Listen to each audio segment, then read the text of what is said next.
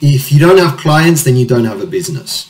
So recruitment is the most important part of any business, whether you're in sports or whether you're in any other type of industry. If you're not constantly recruiting, if you're not constantly bringing in new customers, new clients, then your business won't become sustainable.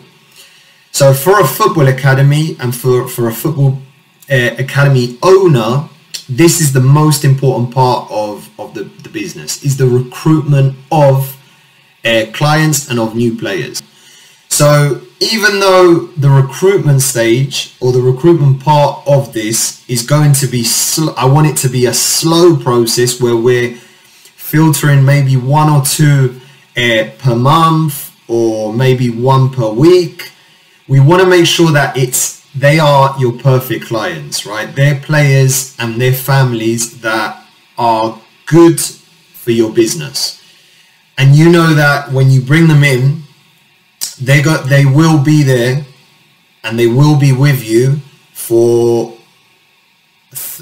90 days or over 3 months, right? They're going to be with you for the long term.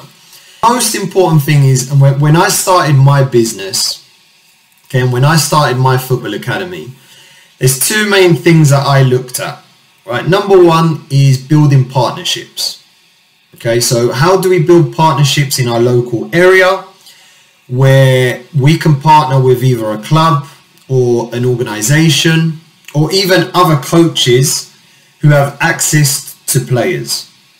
Now, what we don't want to do is we don't want to go into a club or an organization or to another coach and say, like, the intent is not to steal their clients or to steal their players.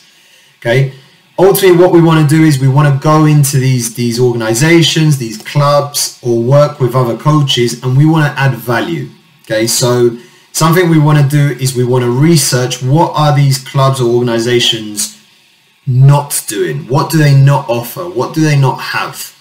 Okay, so this might be strength and conditioning training, this might be mental training, this might be confidence workshops for their players, right? So what are these organizations not doing that you can come in, do for them, add value, and ultimately build a long-term partnership with, where they can refer clients or they can refer parents to you, and then you ultimately make money, generate revenue, and start to build and scale your business.